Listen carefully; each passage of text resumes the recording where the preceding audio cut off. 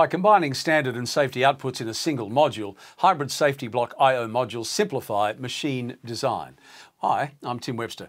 Now, the latest addition to the Turck range of hybrid safety block I/O modules is the TBIP, which combines Ethernet IP with CIP safety. The module's I/O points can be configured using I/O Link, making it easy to adapt to each installation. And the safety functions can be configured and tested without connecting to a safety PLC.